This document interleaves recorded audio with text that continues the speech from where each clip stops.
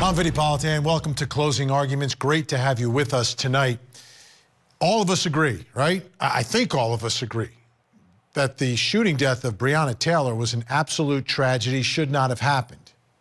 Should not have happened. But no one's being charged for that. There was no crime committed, according to the grand jury, according to the Attorney General of the state.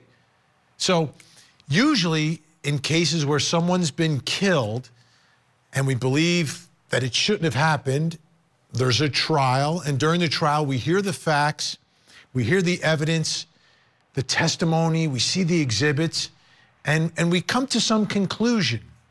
And that conclusion is what trials are about. It's a search for the truth. We try to find out what happened and why did it happen. But all that evidence related to Breonna Taylor was really presented to a grand jury. So grand juries aren't televised. We don't get to see and hear what happens behind those closed doors. So what really happened on that day when Breonna Taylor was shot and killed? What was going on with this warrant and the execution of the warrant and the gunshots and the gunfire?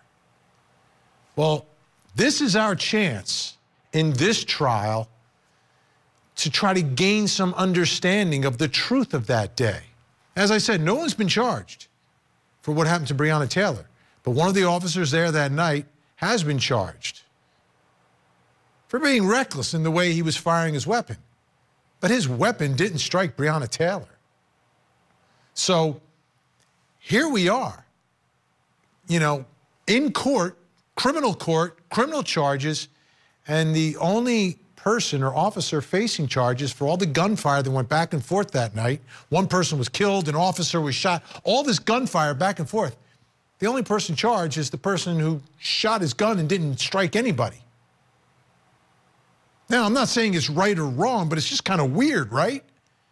It's kind of weird that the only trial that we're having is for the guy who shot his weapon and didn't hit anybody. That being said, this is still an opportunity to understand and try to figure out what happened and why it happened. And prosecutors began today calling witnesses. We had opening statements, but Cody Etherton is, I guess in this criminal case, is the alleged victim. He doesn't get struck by a bullet, but it's his apartment and his family's in there and there's all this gunfire going on. So he testified about the chaos that night. And I think we start to get a feel for the flavor of what was actually happening the night that Breonna Taylor died, the night that another officer got shot, and the night that chaos erupted in this apartment complex. Take a listen. So we were sleeping, and I got woke to what was like a loud boom, and I jumped on my feet, and she jumped out of the bed as well, and you know, I kind of sped walked down the hallway here, and in my mind I was thinking that for some reason I just thought that somebody was trying to come into our apartment. So my instinct was to go to the front door, of course, to protect my family. So as I made it down the end of the hall and I came out into the living room, dining room area, our kitchen table was here on this wall in the dining room, and right when I came out into the open, just debris started going past my head, my face, which I pretty much knew, because I mean I heard the shots, pretty much knew that it was gunfire coming through the wall, because that's what I do for a living, is remodeling. So when drywall started hitting me in the face, like I already knew. So I hit the floor and rolled back into the hallway, went back into the bedroom, made her get on the ground. There was probably maybe a 30-second pause. Everything got silent after the shots. Like, I don't even remember how many shots I heard because it was just so chaotic. I remember hearing them, but I couldn't tell you how many I heard. Like, it was all at once to me. Let's bring in Court TV crime and justice reporter Joy Lim-Nakrin, who's joining us live tonight from Kentucky. I probably think you're back in New England tonight. Looks a little chilly there, Joy. But let's start with the opening. 30 degrees. Exactly. Let's start with those opening statements. What did you take away from those opening statements today?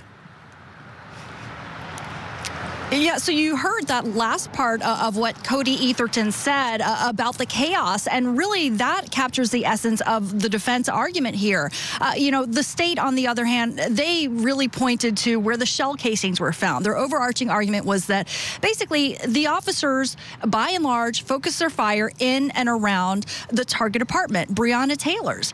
But then Officer Hankison at the time, according to the state, focused his fire elsewhere, basically at the neighbors. And in fact, all 10 of his shell casings were found in the parking lot. Well, the defense didn't dispute what direction he was firing in and where his shell casings ended up. Rather, they asked the jurors to focus on the chaos and the confusion that was happening at the time of the incident, and to consider the fact that, according to them, that Officer Hankison's actions were reasonable and justified, Vinny.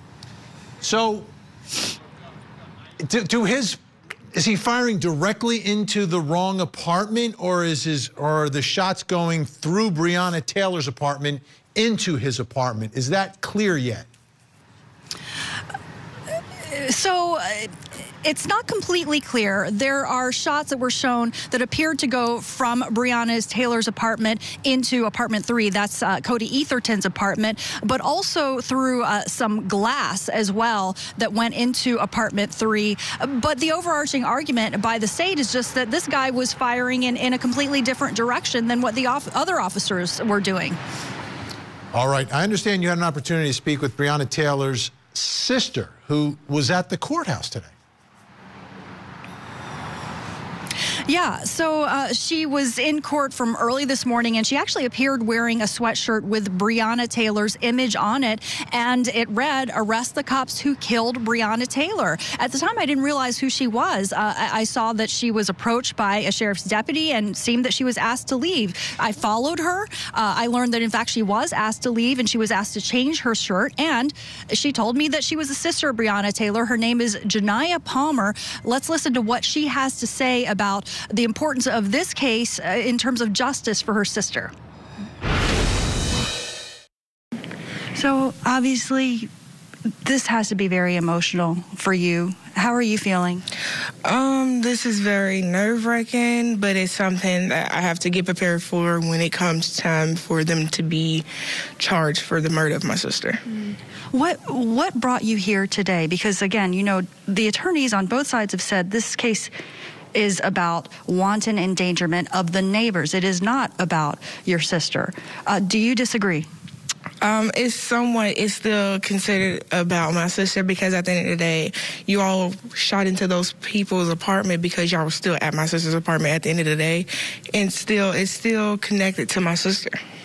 Do you feel like a conviction in this particular case, again, for this wanton endangerment charge pertaining to these neighbors, do you think that would be a piece of justice for your sister?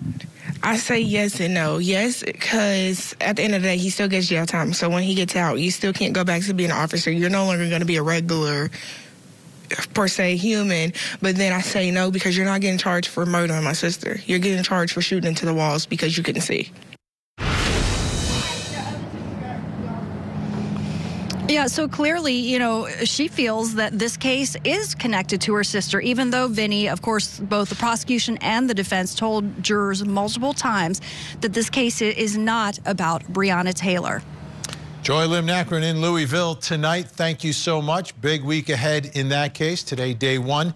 Let's bring in our think tank. Joining us tonight in Atlanta, Georgia, criminal defense attorney Eklund Mercy. In Los Angeles, California, former federal prosecutor Nima Rahmani. And in Phoenix, Arizona, the attorney who represented Jodi Arias and the author of the book series that you need to read, Trapped with Ms. Arias, Kirk Nurmi, is with us tonight. Okay, I'm not saying it's right or wrong, But 2 people were shot that night, right? An officer was shot. Breonna Taylor was shot and killed. The officer survived. 2 people shot. The only person being charged is the person who doesn't shoot anyone. It just seems weird to me. Eklund, what is the public supposed to make of this, right? You try to explain what's going on right now at that courthouse.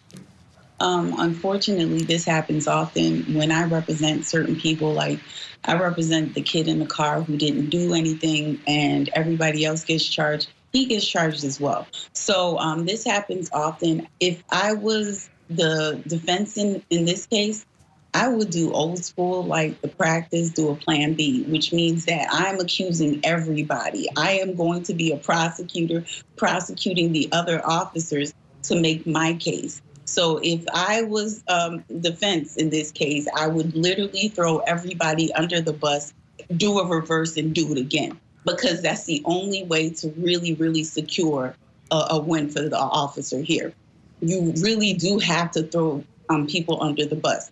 The witness who testified, he heard a loud boom. He didn't hear people entering. He didn't hear people knocking on the door saying police. So that can help the defense, meaning that his actions were wanton.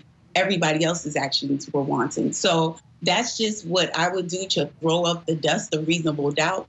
I think that the defense does have a chance if they really throw every single other person under the bus. Nima Rahmani, how do we explain this to the public when, you know, this one of my jobs here is to try to explain our system of justice working and sometimes not working, but how do we explain this case where there's a shootout, a police officer gets shot, an innocent person gets shot and killed, and the only person getting charged is the one who didn't shoot anyone, but shot an apartment, shot a wall? Well, Vinny, you can shoot someone and it can be completely lawful, right? I mean, we've seen it with self-defense cases. I don't want to bring up other cases, but look what happened to Kyle Rittenhouse. He shot, killed 2 people, injured a third, and he walked away. It was self-defense. Or it can be an accident. We're seeing that with Alec Baldwin there in the Rust shooting in New Mexico. In this particular case, the officers that were shot at, one of them was hit, the other returned fire. They lawfully returned fire. They were there executing a search warrant. That's their job. And all the officers, except the officer with the battering ram, had the right to return fire. But the officer who was outside Hankison is differently situated. He shoots 10 rounds, essentially blindly. He could have killed other officers. He could have killed innocent people. But for pure luck and the grace of God, more people weren't killed. So what he did, even though ultimately it wasn't fatal, was beyond negligence, and he needs to be prosecuted. The result doesn't matter. It's the individual's actions that do, Vinny, and that's why we're seeing the charges in this case. Kirk Nurmi, let me ask you, if those 10 rounds that he fires enter Breonna Taylor, he doesn't get charged.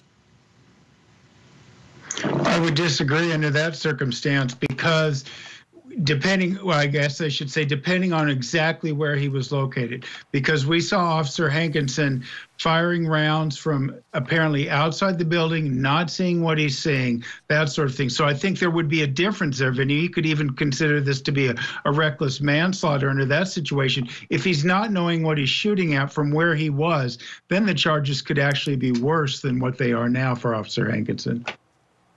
That's interesting. That's interesting. Eklund, do you think that this jury separates this case from Breonna Taylor? Both prosecution and defense are saying this is not about Breonna Taylor. This is not about Breonna Taylor. And they keep mentioning her name. Do you think any of the jurors keep her on their mind as they try to ferret through the actions of this officer? Unfortunately, the district attorney in that case made sure that Breonna Taylor's memory was not going to be in this case, and that's unfortunate. Unfortunately, I don't understand why he wasn't charged with felony murder.